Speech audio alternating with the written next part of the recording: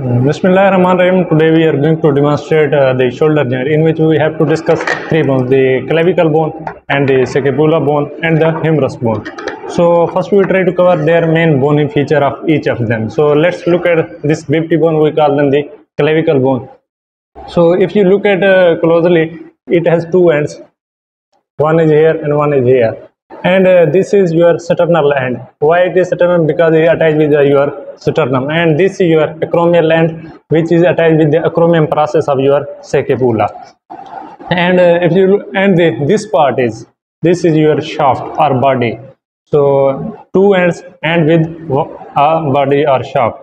And if you look at this side, the medial side, which has convex forward. So you can see here convex, and here it is concave. So convex forward and concave forward, lateral 1/3. If you look at the backward side, it is the convex backward, concave backward, and the convex backward of lateral side. So why it is convex? The reason is that because our content which are entering from our neck, they have to pass our the thorax region, they have to pass our the upper limb. So they this convexity help to pass away of your vessel or neurovasculature, which is just moving behind, because your brachial plex as well as your arteries, veins, which are passing just behind to it.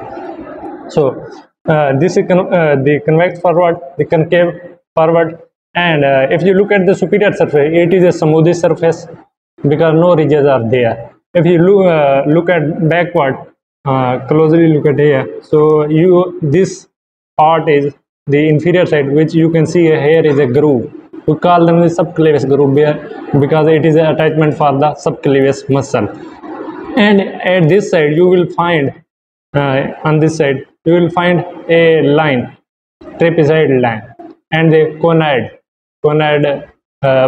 process, because it is actually form a ligament which is with your crocade of your the scapula and this clavicle. So clavicle ligament, which has two parts actually, trapezoid and the conad. So they are actually attached at these two sides.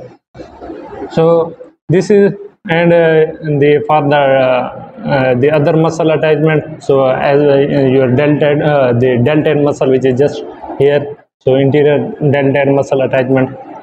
So this is inferior. How you can define it is the right or left? That is, first you have to put in the horizontal direction.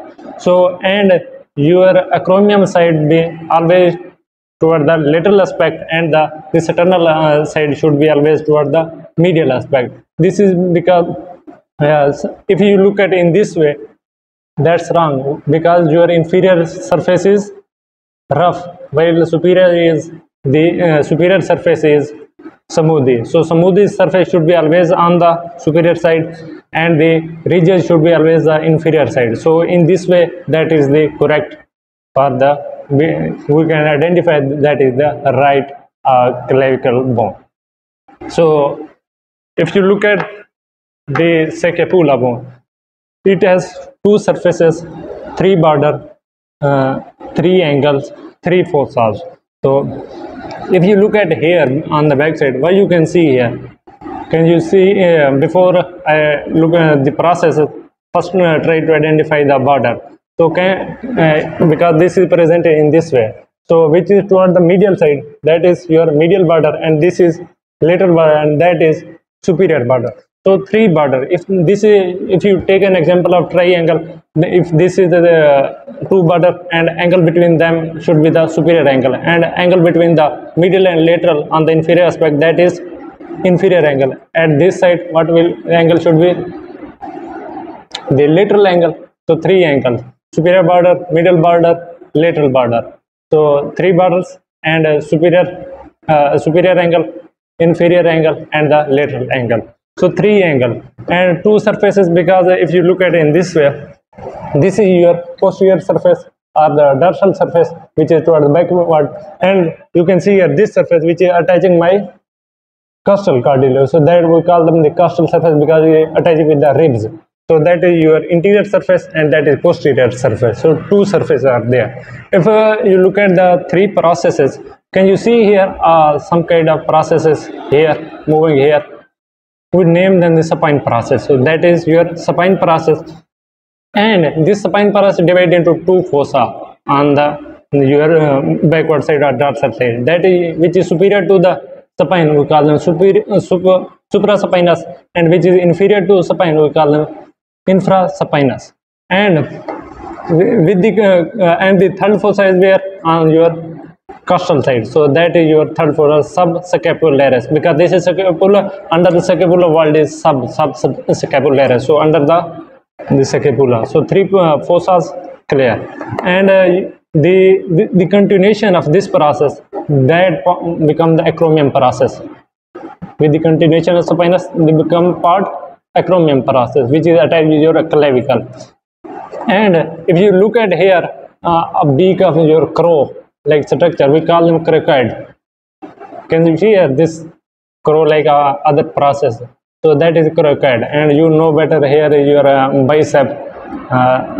The head of your bicep attaches here, and if you look at this side, this is your glenoid cavity. This is glenoid cavity.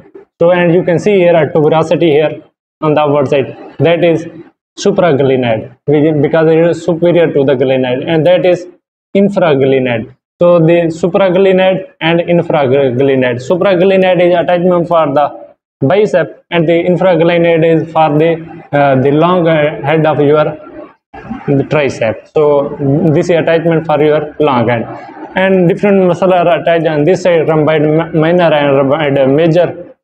Because when you put in this way, so different muscle which are attached here, rhomboid minor, rhomboid major, and levator scapulae.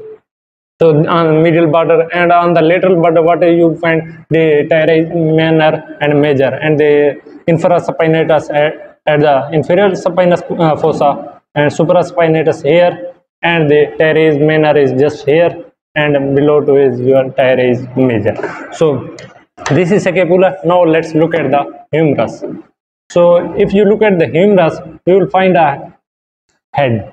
If this is the head, what should be under the head? Of course, neck, head and neck. So this is your anatomical neck. Can you see here? This part is anatomical neck, and you will find two tuberosity here. One is here, that is greater tuberosity, that is greater tubercle, and one is here, that is lesser tuberosity. So in between, if these are two tuberosity, the groove which is present in between them, we call them the intertubercle, between two tubercle. So that is intertubercle or bicipital groove. And if you look at the other neck, that is anatomical neck, that is surgical. Why it is called surgical neck? Have an idea? Because it is important in the fracture. So actually at this side, your the quadrangular space is present just here. So where you know better axillary nerve and your the arteries are moving just here. So when the arteries and the fracture appear at this side, they affect the axillary nerve. So axillary nerve, which muscle are innervated by axillary nerve? Deltoid as well as your teres minor. I use a shortcut for this, that is your ATM card. ATM card A axillary TM teres minor, and card D represent the deltoid. So two muscle mainly. This is very short nerve of your brachial plate. So ATM card. So your ATM card will be affected at this side, so deltoid actually this is your proximal part, and this is the shaft, and this is the distal part. If you look at the shaft, you will find two things mainly. So one is one side, that is you will find a groove here, that is the radial groove. As the name represents, there should be a groove for the radial artery as well as radial nerve. So if fracture appear here, what will happen? Radial nerve will be affected. So claw hand or the muscle which are innervated by radial nerve, they will be affected because the radial nerve supplies the most posterior areas of your the upper extremity. What is do you know any other importance of this groove? Have an idea?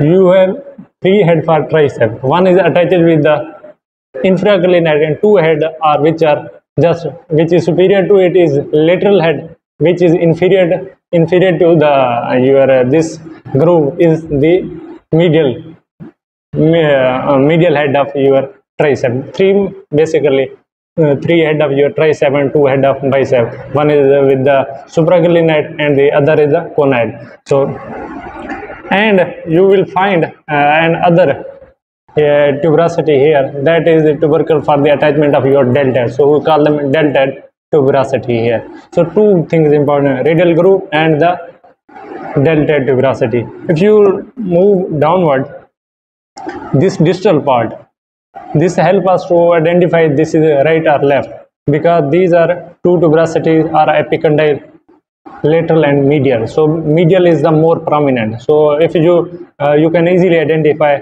by facing this medial epicondyle to our medial side, you can easily identify it is the right form. So this is lateral epicondyle, this is the medial epicondyle, and you will find here the trochlear notch and the capiticulum. So the lateral one is the capiticulum attaches here, and this is the radial which is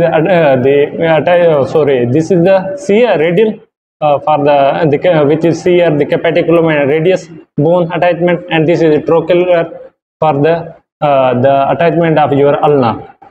So when these two bone attaches here, so when they move in this way, so they enter into these fossa. That is your radial fossa for radius, and that is your conoid fossa for the conoid process of your the ulna bone. On the backward third fossa, you can see here, that is your olecranon fossa. So that because this olecranon process of your the ulna attaches here on the back side, this is olecranon. So we have discussed the axillary nerve here, radial nerve here, and the two nerves which are just here.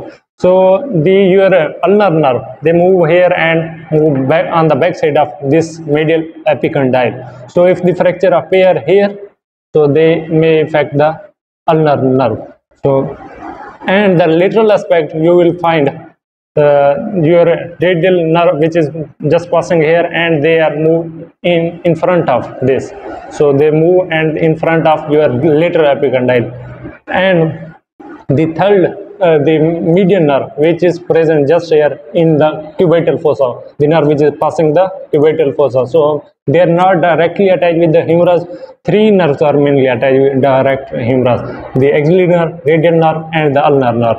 And the median nerve is passing in between the muscle. So if there is dislocated fracture of humerus, they may affect the median nerve. Otherwise, if it not dislocated, just break here and not dislocation, so they may not affect median nerve. So that is all about your the humerus, the scapula, and the clavicle. So now and you'll find three surfaces and three border.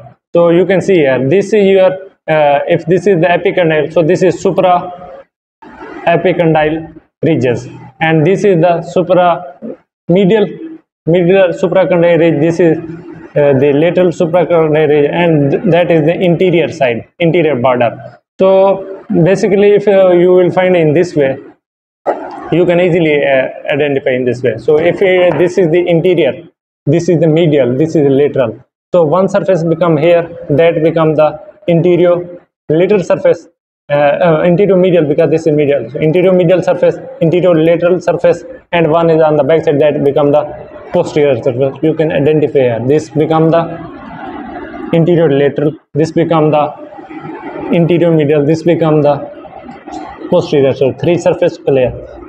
So interior border, lateral border, medial border. So this is all about your the humerus. Now let's look at the shoulder joint. If you look at the shoulder joint, So because this is your clavicle, which is clavicle, this is scapula. So your clavicle is attached with this gonad process.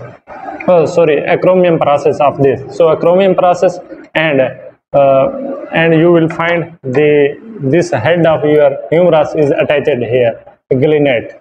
So gallinae, and you will find in this way the complete your pectoral joint, shoulder joint formation. So acromion. So you can see here, you can observe the gallinae. The face of the facet is very short as compared to the head. So it is almost 3 or 4 times the size of your head is larger. So and there is no direct the ligament is coming from the head. So so we have more chances of dislocation. So we need some ligaments which should cover it. So crooked, glenohumeral, 3 glenohumeral, superior, middle, and inferior here. So 3 are attached here. So this is your head, and here is your glenoid. So we need the ligament to attach. So glenohumeral ligament 3 are there, and the crooked and with the clavicle. So which are attached on the the trapezoid and conoid. So the 2 mainly. So they are attached here.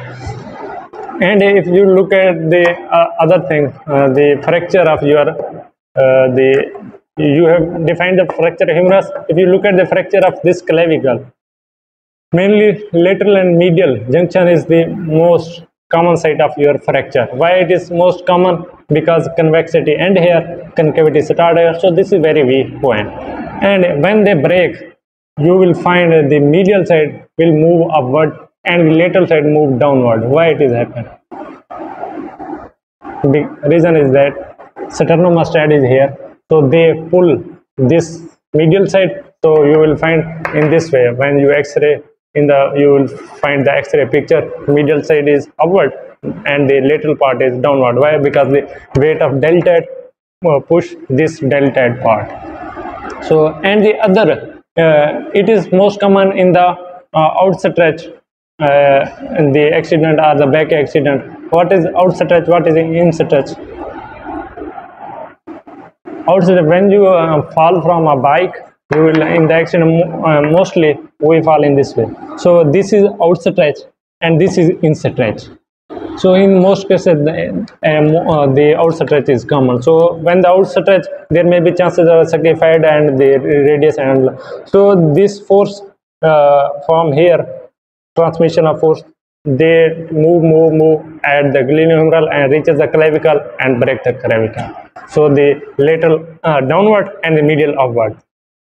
So another which is medial fracture, it is only common when direct force is applied here. So direct force applied here, so there may be fracture at the midpoint. So this is these are the fractures here. And if you look at the scapula, they are very uncommon because they are covered by many muscles. So the extrinsic muscle as well as the intrinsic muscle, so their fracture is very uncommon. Maybe fracture with the conoid process or the spinous process. So this is one more time.